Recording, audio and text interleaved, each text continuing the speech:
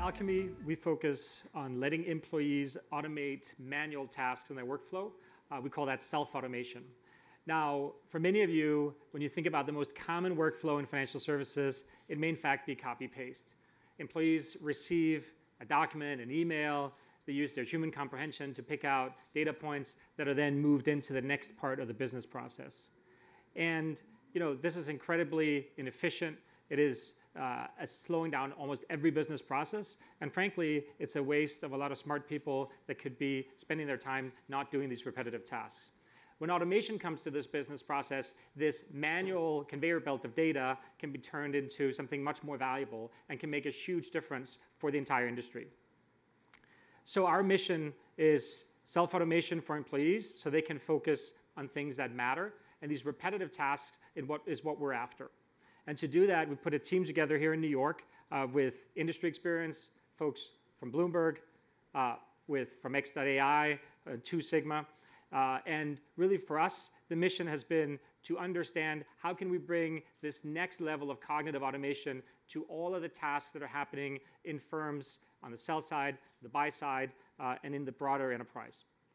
Now, one of the first things you have to do in order to understand how you can automate these tasks is to think a little bit about how people create documents.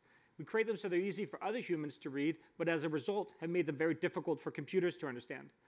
This formatting, creating out tables, call-out boxes, lots of formatting, unfortunately has meant that oftentimes you have humans involved in actually deducing what's going on in all of this data. Even worse, oftentimes you have databases for clients that might generate PDF reports that are then sent, and humans are sitting in the middle curating those same data points back into a database on the other side. Incredibly inefficient. So one of our insights has been to treat this with computer vision. Similar models that you would apply to self-driving cars, navigating their way around traffic by placing bounding boxes over different objects. We do the same thing as a first step to understand the layout of documents. What's a table? What's a paragraph? What matters in this document? Now, we think of this as a process of understanding a document. In this pattern, you can think of as detect and select. So first of all, we have a bunch of things that we can detect. The format, dates, different types of table structures, and we do that for all documents. Now, for every one of your employees, they have a little bit of business logic that they have inside of their mind. They know what the 5, 10 data points are that they need to extract out to move the business process forward. And we let them, in our platform, express this business logic. We train up a model on the fly, and in that way, you now transferred the bit of business logic that the analyst had into our model to automate the task. Think of this as imitating the task the user is doing in order to automate the process. How does this look like in the production systems we're deploying? Well, it means that we run our detection and selection models, and then the data comes out with probabilities. Any lower probability data can be routed to a human, also known as a human feedback loop, and our models are constantly learning. So that means that if you have 500 funds that you've automated and the next fund comes along, maybe initially you want humans to look at that data to make sure that the predictions and the models are correct. And once you've annotated, you've corrected it, that becomes automated to a much higher degree. So it's this blend of machine learning and the human comprehension that can bring 80, 90% automation to a lot of these tasks that are weighing down and that are slowing down all of your businesses. We focus a lot on the audit trail to give you complete visibility into where is the data coming from so that you can click on a piece of data and see exactly where in the unstructured data that prediction was made. And we give you all the data. There's nothing that we want to hold on to. And in fact, the self-automation means we don't even have to see your data. You can automate your own tasks without us being in the loop.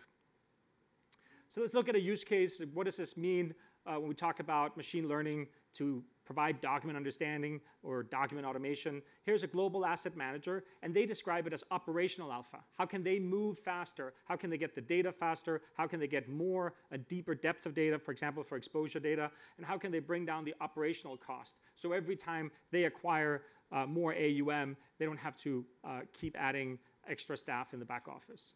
And the ROI numbers prove the case. The data depth when they make investment decisions, because you don't have to have humans curate out each of these data points into a database, but you can have our models do it, is much deeper. And in fact, 85% of their investment operations task have become automated. So, of course, fewer errors as well. So there's a very strong business case for bringing this kind of automation. But it really, at the end of the day, is about the data. If you can get the data in real time, if you can get more of the data, you're making better decisions, and your business is moving faster. You're onboarding clients faster, and you end up winning. We can take in a flow of emails, documents. We've connected to common content management systems like Box. So you can feed us the data that you have, and it can be deployed at your site, or you can run it in the cloud with us.